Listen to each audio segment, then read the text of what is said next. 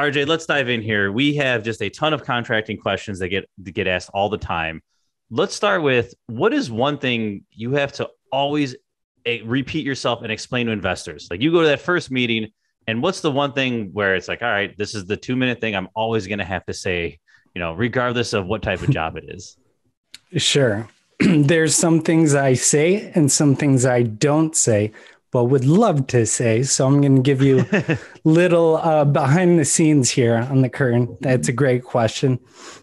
The one thing that I always have to say, people, and this is very much for my target market when you're dealing with C-class, B-class properties, is you have to understand your target market. A lot of these newbie investors, they have a standard of living that they're very used to. They have nice taste, nice styles. So they really want the Class A asset or Class A fixtures on a, Class C asset budget. And that's just not possible. So I guess very, very much off the top of my head, it's very much so. You got to understand your audience. You got to understand it's for a rental. You got to understand that you yourself put your, they typically always have a budget. And with a lot of things they ask, it's outside the scope of work, outside the budget, and it just doesn't make sense for a rental. So that's one thing that I do like to tell a lot of people. Thing on the back end that I walk away from a lot of interactions and I say, why'd they say that? Now I don't want to do this job. People that overpromise things, I'm gonna be the biggest investor I'm trying to build relationships. Give me a good price and I'll give you business down the street. I'll give you business, when I'm a big investor. And those are red flags for a contractor.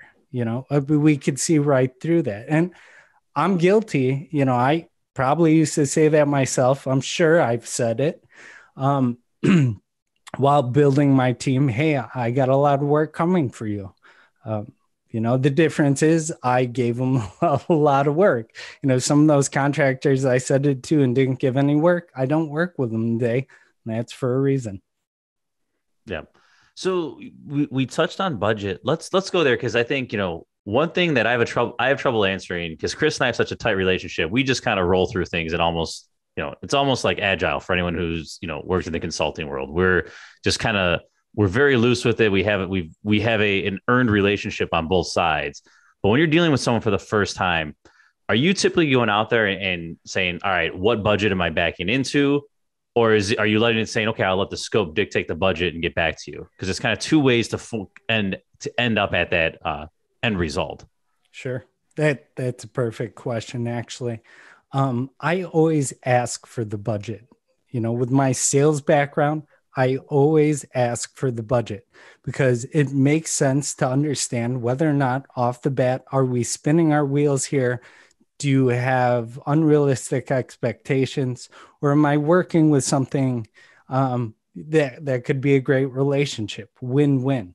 A lot of people have a concept around sales that when people ask for your budget, when people ask these types of questions, that it's only so that they could have an upper hand. So that I know your budget. Now I could charge you $50K for a $20K job. That's absolutely not true.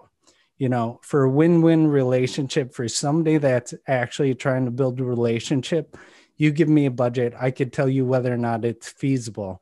And that way I don't have to go home, spend 3 days writing up an estimate, looking up insane details for a project. And then you saying, oh, it's out of budget, and then choosing the next contract over because he overpromised.